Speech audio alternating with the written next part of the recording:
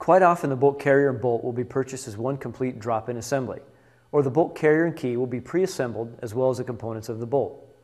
Purchasing these sub-assemblies already assembled will cut down on the assembly time and eliminate the need for some specialized tools. In this segment, we'll take you through the process of assembling the bolt carrier group without the ejector, so it's ready to check your barrel for proper headspace. Some of the steps may not apply to your assembly, but when you take apart the carrier and bolt for cleaning or repair, then this segment will be helpful. At this point, your barrel, gas tube, and front sight base needs to be installed in your upper receiver. To assemble the bolt carrier group, you'll need an appropriate hex bit that will fit your carrier key screws, an inch-pound torque wrench, 5/32 center punch, a number 1 roll pin holder and punch, and a ball peen hammer. You should already have a gun mat on your bench to help keep small parts from rolling around. Place the carrier in the padded vise jaws and place the key on top of your carrier. Use your torque wrench to screw down the 2 socket head cap screws to 35 to 40 inch-pounds.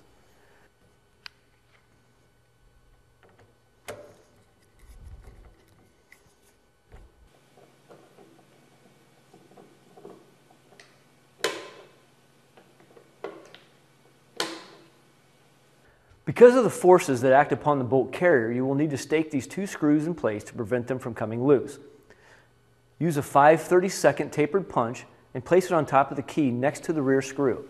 Strike the punch with hard blows to create a dimple on one side, which causes the displaced metal to push against the screw head. Then hammer 2 other dimples directly evenly spaced around the screw head. Repeat this for the front screw. When you're finished, you should have 3 dimples at each screw that looks like this. Install the bolt rings on the bolt by pushing 1 ring on at a time into the gas ring cut. If you get one end in the cut and push the rest of the ring in by pushing around the back of the bolt, the rings will slip in with little effort. Don't try to open up the rings to install them. They'll break or deform. Once all 3 rings are installed, rotate them individually so that the cuts are offset from each other.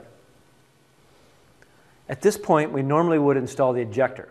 We will skip the installation of the ejector for now because we are going to check headspace in the next segment. After the headspace is checked, we will install the ejector. The extractor spring assembly is usually pre-installed in the extractor. If it isn't, then you'll need to install the small plastic buffer into the extractor spring from the large end. Gently push and twist the spring in clockwise to lock it into the recess of the extractor. Place the assembled extractor into the side of the bolt and push it down with your finger while you insert the extractor pin.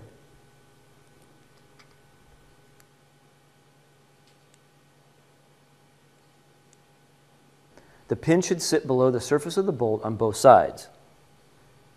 Insert the bolt into the carrier with the extractor to the right. Push the bolt all the way to the rear of the carrier and rotate it so the cam pin hole on the back of the bolt aligns with the back of the cam pin way in the carrier. Insert the cam pin with its top length parallel to the carrier. Rotate the cam pin 1/4 turn.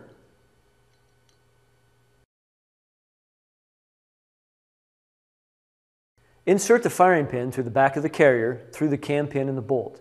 The firing pin retains the cam pin. Install the firing pin retainer pin from the left-hand side of the carrier so it sits flush with the side of the carrier.